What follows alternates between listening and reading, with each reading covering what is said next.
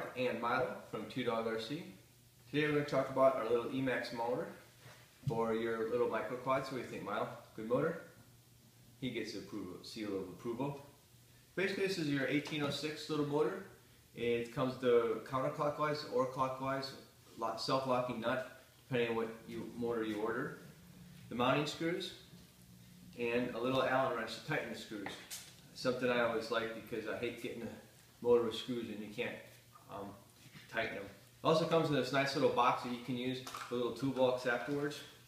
And these are great for little 250 size quads like this one. This is a DRQ 250. As you can see, the different color nuts are the different rotating propellers. I get about 6.5 minutes of flight time with this and a 1500 milliamp battery using 6.3 props. Well, from Milo and Mark from 2DogRC, thank you for watching, and check them out at 2dogrc.com. Good boy. Good boy. Okay. Go, go.